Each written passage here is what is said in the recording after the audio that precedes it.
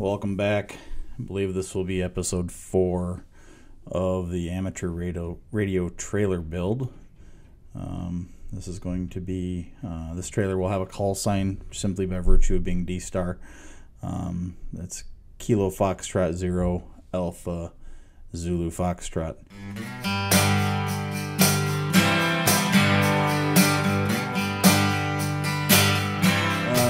Today I'm just going to cover some of the equipment that's going into this trailer and some brief synopsis on how that equipment is going to be configured, or at least connected. How I'm going to keep things safe inside the trailer and going down the road. Safe meaning more free from the elements and whatever's on the road. Not so much secure as in security, but I'll show you some of the equipment we're doing, and then I will throw up some diagrams about how this is going to be connected as we go through this. Okay, so here's a quick schematic of what the trailer is going to look like. First piece of hardware we're going to have is the trusty Raspberry Pi. This one in particular is just a Raspberry Pi B+. It's what I had laying around, and it seems to be working just fine. These things are little tanks. For some of the other wiring, I'll demonstrate in another video later on. I did end up buying a breakout board, and we're going to just attach that guy right to the top there. I know this is some really scientific imagery here, but bear with me. So that breakout board is going to just make it easier. It gives us some screw terminals to tie into that GPIO header on the Raspberry Pi. So we're going to use that to control LEDs and look for input on a couple of switches so that we know if somebody's trying to shut the trailer down, so that the Raspberry Pi has time to shut things down. Once we're done with that, we're going to get some internet into this guy. Something I don't have on here is power for the Raspberry Pi. Power is kind of diagrammed on another thing we'll discuss later. So let's just assume this guy has power at this point. So I've got a Verizon USB 730L MiFi adapter, and we're going to plug that guy right into a USB port on the Raspberry Pi. So once we have the Raspberry Pi up and running, now it's time to start getting our network built out. We're leveraging the Ubiquiti Edge Router X, and we're going to use him for all of our routing between D-Star, Arden, Twinslan, firewalling, IP address assignments, all that other stuff. Again, these little switches are real little tanks. I've got a number of them deployed in various environments, including my own home. So we got to get power to that guy. And so what we're going to leverage is just a real cheap PoE injector. It's a passive PoE injector. Basically, it takes whatever voltage you pump into it and it spits it out on the right pairs on the network. So what we've found is 12 volts is sufficient. Most of the UniFi gear that you're going to see in here says it wants 24 volts, but it all operates just fine on 12 volts. Draws a little more current, but we're well within specs, and it works. Means we don't have to step our voltage up from 12 to 24.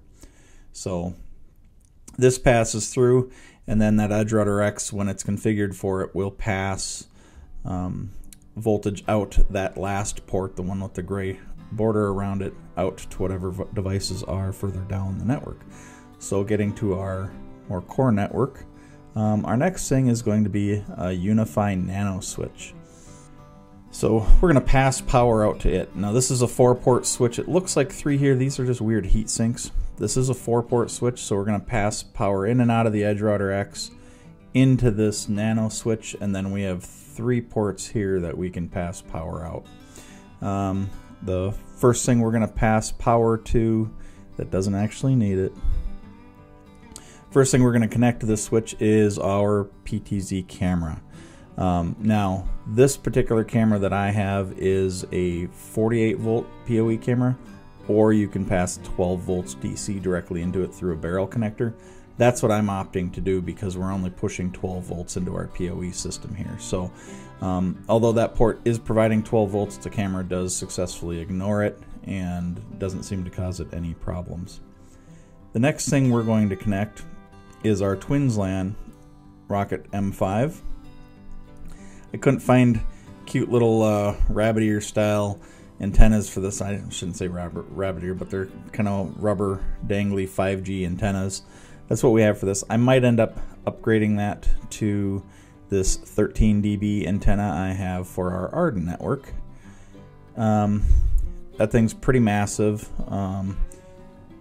It's about 18 inches long in total.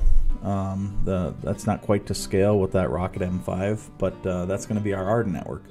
Both of those will run just fine off of that 12 volts that we're pushing out on the rest of that. Next is our setup for APRS. So we're going to use a little USB sound card plugged into our Raspberry Pi to listen to the audio and then also transmit on Vox through radio. So our radio, I've just got a Motorola GM300 as an example here. I haven't actually purchased a radio for APRS purposes yet. This is just a placeholder, if you will, for what we're going to do with that. Next, we're going to get our D-Star decks, and we're going to start off with the ID-RP2C, which is the repeater controller.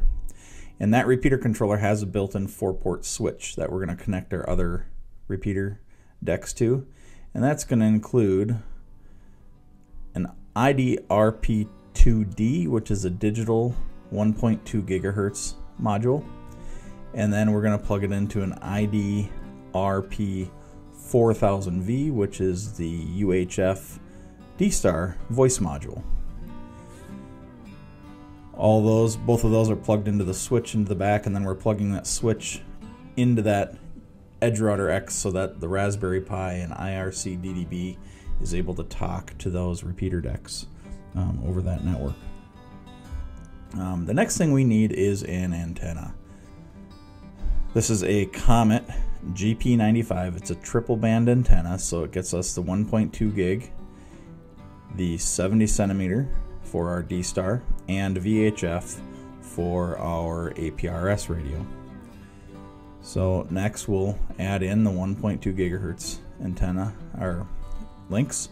So we're going to plug that into the ID-RP2D, and we'll go to VHF for our radio.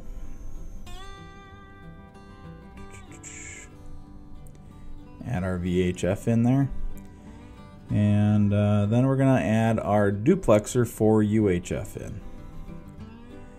The duplexer is necessary because we're going to be both receiving and transmitting at the same time. So we need to separate those frequencies. And then we need to tie each of our two frequencies, our receive frequency into the receive side of that duplexer. And then we need to tie the transmit side into the transmit side of that duplexer.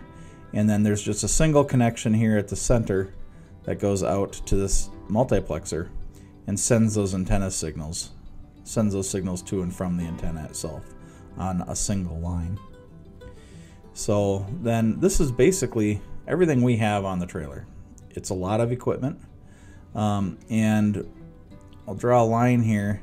This is going to separate what's going to actually be up on the tower and what's going to be inside the trailer. So when you look at this, we're really, and the yellow line is kind of sneaking in there just by virtue of what it is, but there's really only two lines running up to the top of the tower in this diagram. First off, you have this line going from our Edge Router X up to that nano switch, and then you have this antenna line going from our multiplexer up to our tri-band antenna. Ignore this yellow guy here. He's not actually going up to the top of that tower. There is also going to be a power wire running up there for that camera. It's just not drawn on this diagram. So hope that kind of explains what we're doing with the kind of the big picture on this equipment and what we're all doing with functionality for the trailer. If you have any questions, leave them in the comments. I'm happy to share further information about this project, and we'll see you on the next video.